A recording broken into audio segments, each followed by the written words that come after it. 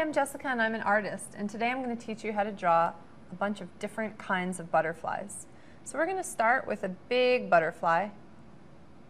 We're going to do a diagonal, sort of almost almond shape, and we're going to do that on each side. So the bottom part is going to be a little bit smaller than the top and more rounded. We're going to do that on each side, big rounded kind of angle shape, and then bring this one around. It's a little more of a circle. And the butterfly part is going to go in the middle. So the butterfly has a little head and a skinny body that comes down. And this butterfly is going to have long, curly antennae so it can see where it's going.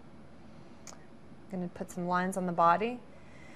And this butterfly has a shape that almost mimics the type of body it has. It's got this coloring that goes inside of the body and connects around. And we're going to draw some stripes downward. Here's one kind of butterfly. I'm going to draw a little bit more of a smaller curvy butterfly. This butterfly here has very rounded top, very rounded bottom. Same thing on each side. Most butterflies are very equal on each side. So we've got these rounded parts again. The body goes in the middle. This body is going to have not such a specific head. It's just going to be like a long butterfly body. And this butterfly is going to have spots on it. Little spots all over its body, all over its wings, I'm sorry. And on its body, it's going to have, we're just going to color its body all in one color. This butterfly also has antennae. We're going to make this antenna really big and long that go all the way out.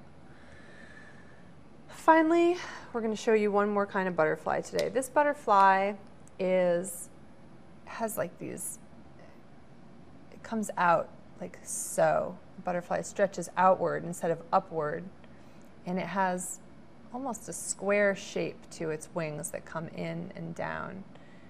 A square shape. A little bit of a curve at the bottom, and then from this it's got this rounded wing that comes out and back up. And this butterfly has a little bit of an angular body. It's kind of pointed at the bottom. We're going to do eyes on this butterfly and just little antennae that go up. This butterfly's colorings are basically just shaded at the edges. And this butterfly also has some shading close to its body. And there you go, several different kinds of butterflies.